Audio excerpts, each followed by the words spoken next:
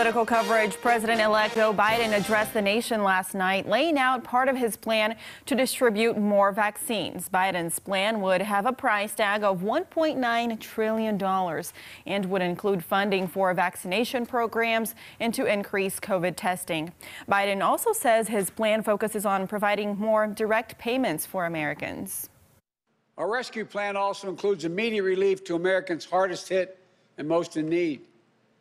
We will finish the job of getting a total of $2,000 in cash relief to people who need it the most.